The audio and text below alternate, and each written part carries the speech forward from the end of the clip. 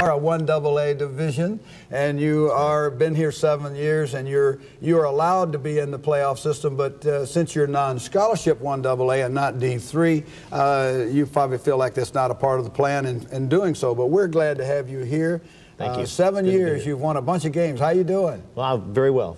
Big ball game yesterday. Great game for our program yesterday. Homecoming, you got to win the homecoming game. You bet. We got that one done against Evansville.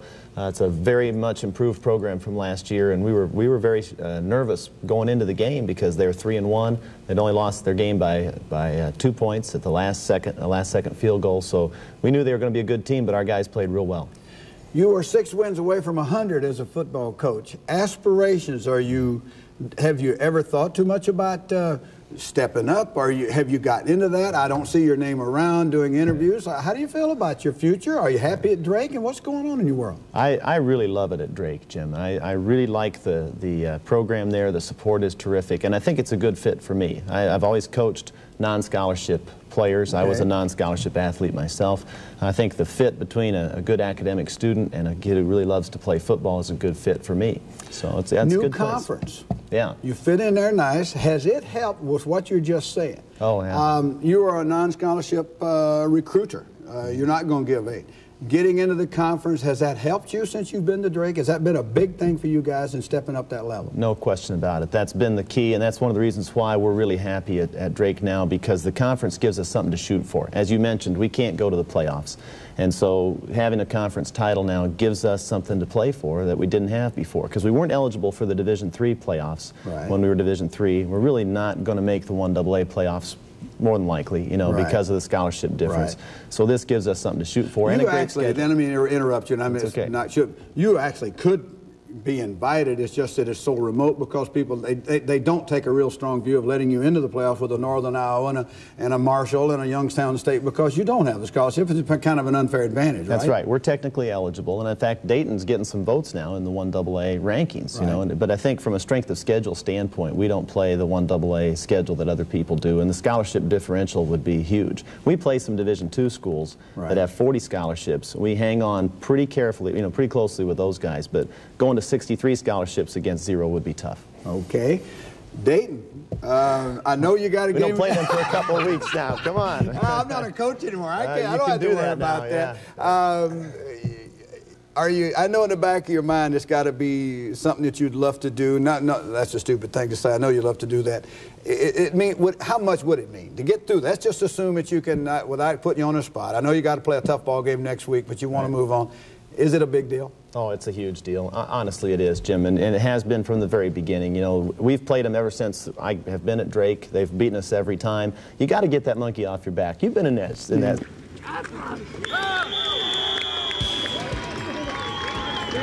The Rob Ash Show, featuring Drake University football. Head football coach Rob Ash and your host Mick Trier. Brought to you in part by Capital City Buick, Des Moines' new value leaders. And by Home Team Pizza, free, fast delivery. It's a hit.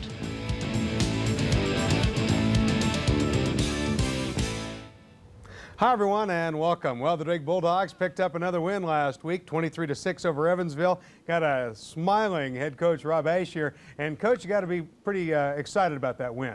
It was a great win, Mick. First of all, it's homecoming. You're supposed to win that homecoming game. And secondly, it was against Evansville, which is becoming kind of an arch rival of ours. And also, it was just a good, satisfying win because everybody played well. So it was a pretty good day. I know one of the things that, of course, we built up to be an exciting game was the quarterback situation.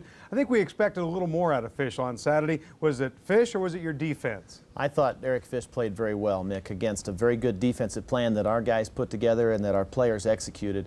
We really didn't give him a chance to get hot because he couldn't throw the ball deep down the field. We played soft. We made him throw underneath. He did a good job, I think, of taking the open receivers, but it didn't get him very many yards. You know, after the ball game, of course, we were talking offensively, defensively, special teams. Everybody did a great job. Well, I think, Mick, right now, I've got as I look at our team now, it's the 7th year we've been here, Drake, as a coaching staff, and our guys have been doing the same schemes now for several years, the same coaching staff. I feel like we've gotten to the point now where we're pretty solid in every aspect, and we're not necessarily the best in the league in anything, but we're very solid, and I think that's why we're being successful. Well, I think you're right, Coach. Well, we got some great highlights coming up, and including a couple of trick plays that Coach kind of grabbed out of the bag. We'll have them for you next. Quality. This was homecoming, but it was also the start of the Pioneer Football League. And, of course, you got to start on the right foot, and you did. That's right. We are in the conference race now. Every game means twice as much to our players. It was our home opener in the league. Of course, we had the great win last week on the road at Butler. Evansville was opening up their conference season, so they were ready to try to get a road win. And our guys are really driven this year about trying to win the league, and they really played well, I think, better because it was a conference game than if it wasn't. Well, let's take a look at the highlights of this football game. It was a nice day. Great day to play, and we had a good homecoming atmosphere. We had a great pep rally on campus Friday night, which was the first one that I've been involved in since I've been at Drake. Our guys were very excited about the game. There I was talking to Rob Hill, TV color guy, about some of the things we had in mind. And opening play of the game, we decided to start out throwing the ball and trying to loosen up Evansville a little bit. Richie Hoskins makes a good grab. Roy Fletcher right away with the first completion.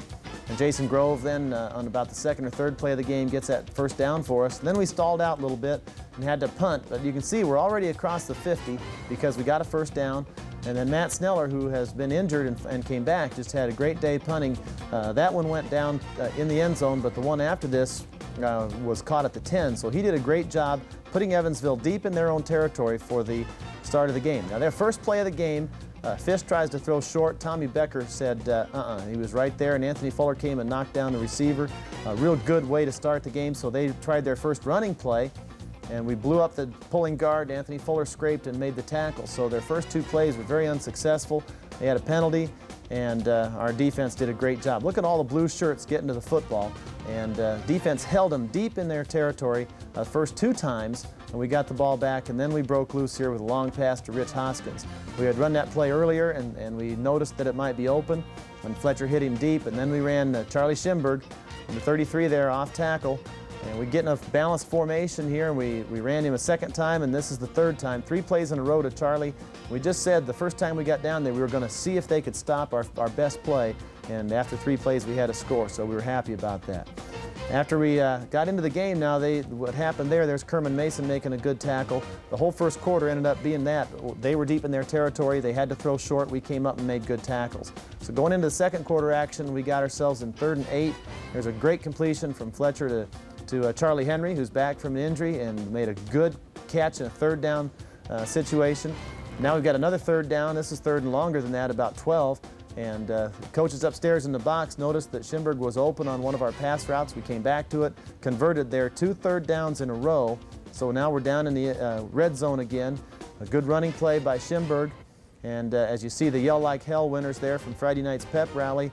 We're setting ourselves up for a 3rd and goal from the 8.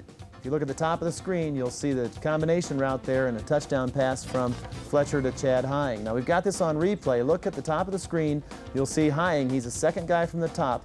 Hoskins is the outside guy. He's going to run the slant inside, and so you've got a freshman, Chad Hying, against number 3 for Evansville, who's all-conference defensive back, James Duncan. But James Duncan plays inside in this situation and gives up the outside, and we worked on that play a lot in practice. You can see it was a perfect pass, good concentration by Chad, and he made the reception. Then after that score, we had noticed that they weren't sound against the fakes, and so we faked the PAT, and threw the pass there. Hoskins is the holder. He threw the pass to Charlie Henry, so it made it 15-0 instead of 14-0. I think that shocked Evansville a little bit. They still came back with this passing game where they were running the guy deep, and then we came up and tackled him. Then they tried the draw play, and Jeremy Fisher, along with lots of other guys, come up and make a stop. But I think the 15-0 relaxed us a little bit. They got a couple first downs, and then defense rose to the occasion again with Kerman Mason making a good break up there. Couple running plays just to show you. They started packing a lot of people in there with Schimberg behind great blocking. The offensive line did a super job. And here's Grove running back, cutting back, getting some extra yards. So we still were able to power the ball out, but we couldn't quite get the first down, so we had to get it with a little trickery. There's the other one of the trick plays you mentioned. John Kunster and Ben Wolford teaming up. Ben throwing the ball, John catching the ball. That's the second time this year that punt fake has worked. That got us down deep, and then we had a bad break. The ball bounced off the receiver's hands. They caught it. We noticed on the replay here in the studio that that ball hit the ground before it was caught, but the officials didn't have the benefit of all the slow motion replays, so they gave the ball to Evansville with about a minute left, well, 2 minutes probably left in the half, and Evansville broke out of there with a good draw play, a couple other completions. Then here's a key sequence in the game. They run a nice fade route there, and I think their receiver looked up into the sun and couldn't see the ball. Key play, because that was about 30 seconds left in the half, and the very next play, Fish throws an interception to our Fisher, and he ends up returning it. So we got out of the half 15-0, although it could have been very easily 15-7. Big turnaround. More exciting highlights coming up in the second half, but first we need to show you some of our fine sponsors.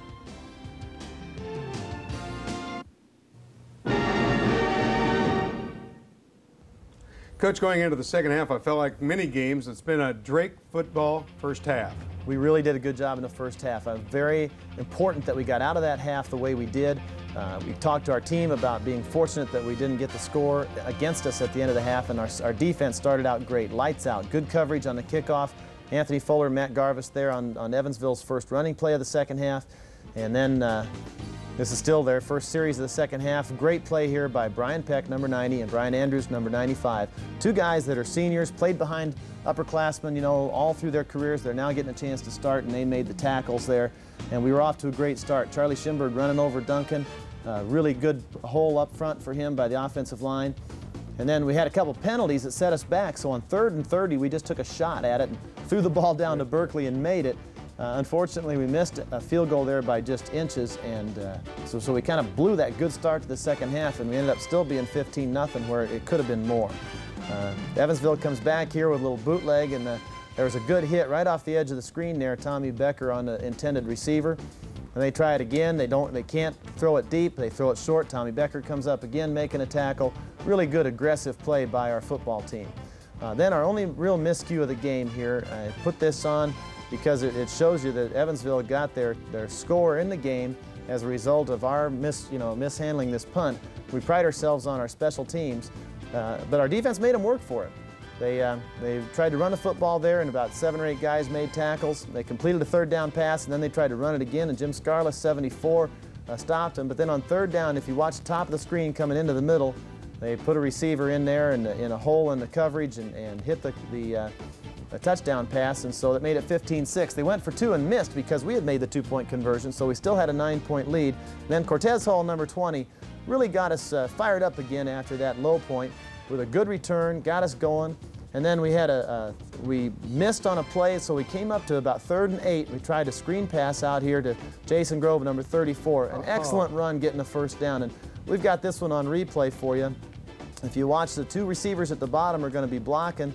Matt Jones, our tackle here on the right, is going to chop down the outside rusher, so that makes a clear path for Grove. And then watch as Grove comes out here with the ball. You see there's an unblocked Evansville guy, and Jason makes him miss. That's what a good back has to do. And then he comes up in here, and here's James Duncan, their best defensive player, and he's got Grove dead to rights, and Jason makes him miss too. 2 missed tackles in a row, and then this number 31 for Evansville, that's Wolfolk. He did a great job. Watch, he hangs on, but he grabbed Jason back there at that other stripe. Jason's gone 3 yards. Now he's going to go 4, 5, 6 yards here, pulling the defender along. And of course, at that pace, the reinforcements are going to come. But look how many yards. We evaluate running backs on 2 things. Making guys miss and getting yards after contact. And that run right there shows you both of those things on the part of Grove. And good blocking to set it up. We got ourselves at the start of the 4th quarter in another 3rd down situation, 3rd and 8, and Grove converts that one for the 1st down. And then here's the play that kind of iced it on an offensive side. Grove starting on the sweep. Good blocks out front by Garrett LaFleur, by Charlie Henry, by Felix Gallagher, Jeff Portman, Matt Jones, Nate Schneider, the offensive line, and A.J. Mumm hustling to help from the backside. Robbie Berkeley in there, the touchdown, and then another 2-point conversion to Ed Jennings. That gave us a 17-point lead. It really made it tough for Evansville to come back because they needed 3 scores. The rest of the 4th quarter was just all defense as Evansville tried to catch up. Everybody was covered, so Fish had to run there. They tried the draw play, but our guys closed on them really fast. Book and Garvis making plays. And now if you look at the top of the screen, I think this is a play. No, we got another one here. John Kunster first, knocking the ball down. Real good play by 41. making the play. And here's another running play they tried. Kunster stringing it out, Darren Books there. Great job by the defense all day. Now here's a play I think I was going to try to show you at the top of the screen. See how they tackle our defensive end. So they resorted to even that. That got flagged, and then Kunster almost intercepted it. It got pretty one-sided at the end. Our defense did a tremendous job shutting them down. Indeed they did, and not to single out any player, Coach, but at one point it looked like the Jason Grove highlight film there for a minute on there. Well, Jason had some good runs, but you know, you can't do that totally by yourself. Our offensive line, whose names I mentioned on his touchdown, they did a really good job, and you got to get a good back through that first line to let him have a chance to make anybody miss. And I don't want to slight Schimberg or any of the other running backs, because Charlie runs those inside plays that are tough to do too. We've got a balanced team right now, Mick. We're not a one-person team. Got a lot of weapons on offense, very solid defense and kicking game, and that's why we're doing well. I'll come back to it again. It seems like the Bulldogs right now are taking other teams out of their game plan immediately. From the start of the ball game, Drake takes them out of their game plan. I think our players have learned a lesson going back to the beginning of the season against Wisconsin lacrosse, where we played a really good team, but we kind of went into the game kind of feeling them out. And we've decided we're just going to start out and play our style at the beginning. We script all of our first plays on offense. Our defense knows what they want to do. And I think you're right. We've done a good job getting started in big games. Well, let's take a look at the statistics of this football game. Kind of interesting, time of possession, but look at the total yards. Yeah, the time of possession at the bottom there wasn't as one-sided as we hoped it would be with our running game against their passing game. But the total yards were excellent, 409 to only 161. And those defensive statistics are phenomenal when you look at how good Evansville was coming into the football game. Only 28 yards rushing. You're not going to win if you can't run the football, but the even more spectacular 133 yards passing on 18 completions means that every one of Fish's completions was a short one.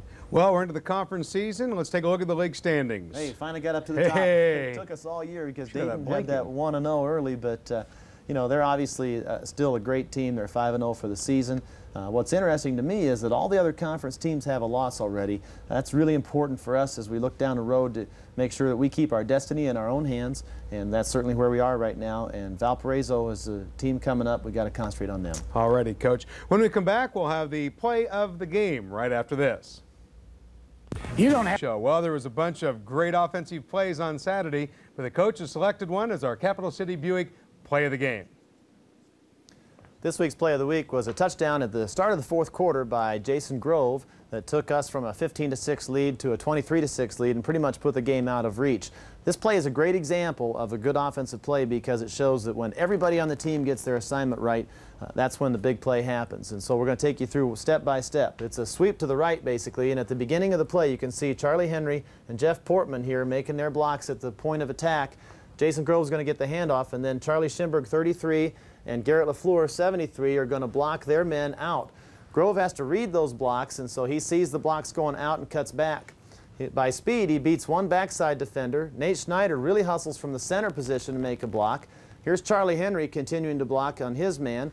Out at the top, Rob Berkeley has his guy blocked. This is the one unblocked defender, the safety, which he makes him miss, and then Jeff Portman finishes his. A block continuing from the beginning of the play. Felix Gallagher down here, he's getting up because he put his man on his back at the beginning of the play. And then clear at the bottom as Grove breaks into the free, you'll see A.J. Mumm hustling from the backside, getting in the way of number 24. So everybody on the football team made the play. Grove was able to break into the open by reading the blocks the right way and finding the open seam. Great team effort, key play at a big time. Next up is our home team pizza play interview. After the ball game, I had an opportunity to talk with defensive back Tom Becker. Congratulations to Tom Becker, our player of the game. And Tom, a tough game for you today. You knew that it was going to be tough with an outstanding quarterback from Evansville, a Fish, but you did a nice job. Yeah, we knew Fish would present a big challenge to us. He's a good quarterback. We've seen him last 3 years, and we just had a lot of good pressure from the D, good team defense, and we thought we contained him pretty well. Was the game plan to let him go a couple of yards and on the hook patterns and the out patterns? It seemed like that Evansville was successful at times doing that, but you weren't going to give him the long one. Yeah, our goal was to make him check down the short passes. We wanted to take the deep balls away first and then break up quick on the little slant and hook patterns. And we made some adjustments at halftime to come up on those short ones. But, yeah, our goal was to shut down the long pass first. Bulldogs certainly own the series here with Evansville, but this is a team that's coming along pretty good. Yeah, we knew there'd be a tough team. The conference is pretty balanced, and Evansville always plays this tough, kind of big rivalry for us. We knew we'd go 4 quarters, and that's what it took today. Well, congratulations to the Drake Bulldogs here with a nice win. And defensively, the Bulldogs are really coming on. Got some pressure on the quarterback. Still causing those guys to make those short setups for the quarterback there, quick sets, and it's making it tough on you guys. Yeah, our front seven's doing a great job and putting a lot of pressure on the quarterback, and it makes our job a lot easier when he's got to scramble and, you know, guys got to come out of the coverages, and our front seven's just doing a great job. I'll tell you what, you're one of the harder hitters out there. I'll tell you what, you really nailed a couple of guys. Well, we had a couple good breaks on the ball, and it just worked out pretty well. Tom from Dowling, of course, get to play in front of a good crowd here at Drake Stadium. It continues. That's kind of nice to play here in Des Moines. Yeah, it was nice to have the fan support. It was a nice day. A lot of students came out, and it's homecoming, and it's nice to play in front of my family here in Des Moines, and got a lot of local friends and family who get to come to a lot of the games. Why don't you tell us, too, for the folks that don't know, what you're majoring in college and how you're doing? Political science major, and coming along well. Should graduate in May. Good job. Also, Tom should mention, of course, the Bulldogs now off on the road and, of course, doing a nice job. You're in the hunt for this Pioneer Football League. What do you think? Yeah, we got a game next week at Valparaiso, and right now that's really all we're thinking about, taking it one game at a time. And we know we control our own destiny, so we just got to go down to Valparaiso, get them. It'll be a tough game, but we get that victory, and hopefully it'll set up something else. Well, congratulations to Tom Becker, our player of the game. Well, Coach, I'll tell you what, a tough player, one that certainly can ignite some things out there. He really does. He was really inspired for this game. I think he was looking forward to it as a defensive back, playing against the passing game. While we were talking about Tommy, though, too, he had a great honor. A couple weeks ago, he was named the winner of the Jerry Howlett Award at Drake, which goes to the best athlete in the whole school. And he was tied for that honor with Trish Wakely from the women's basketball team. But that's a great tribute to Tommy and our football program. We're real proud of him. And the nice thing is Tommy is from Des Moines here locally. A lot of the folks, of course, get to see him play. This defense is really coming on, though. Well, Tommy's just one of many good players on that unit. Kerman Mason is another outstanding corner. Our whole secondary is playing real well, and those young defensive linemen that we were concerned about have played extremely well. Linebackers, you know, it's a good, solid unit now all the way around. We're not trying to single out any one player as we do these things, but it's kind of nice to get to know them a little better one at a time. And one of the things that on Saturday, of course, we saw that Tommy was giving them 3 or 4 yards. You didn't mind giving them that, just not the long ones. Well, it's a sign of experience, Mick. Both Kerman and Tommy and our safeties too were able to do the game plan. They didn't get anxious about letting the ball be completed in front of them. Well, we'll take a break, and we'll be back to talk about the next opponent for the Drake Bulldogs right after this. It's apparent when you come back. Well, Coach, next up for the Drake Bulldogs on the road, got to go to Valparaiso, a team that you are 2-0 in the series with. That's right, Nick. They're a member of our league, of course, and we started playing them when the league started 2 years ago. First game against them out there was in a rainstorm, and I think they were favored, but we played really well on special teams, had 2 special teams touchdowns, and beat them. Last year, you got some highlights from this game. They came out and did a great job early against us. Ozzie Young, number 23, is still on their team. As you can see, he's a really good player. He's one of the top return men and halfbacks in the league. As that game went along last year, though, we did a better job of adjusting to his speed and getting him stopped. Valparaiso also runs some option. They've got Nick Browder at quarterback. This isn't him right here. He came in later in the game. He was kind of injured last year, which helped us to a certain extent.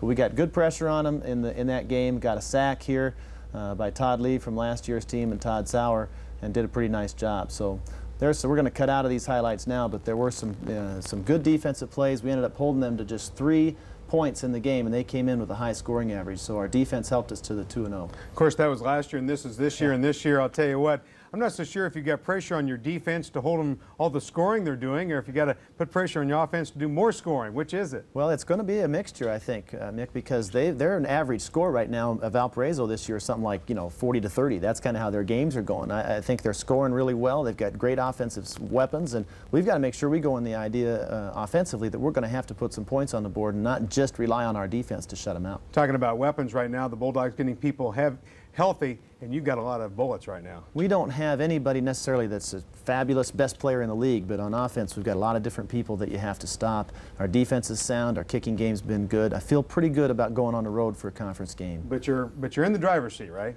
Well, we're controlling our own destiny. That's the key, and hopefully we can keep that going. Coach, good luck to you on the road, and hopefully you bring back a win. Thank you. Thanks for watching the Rob Ash Show, and we'll see you back here next week.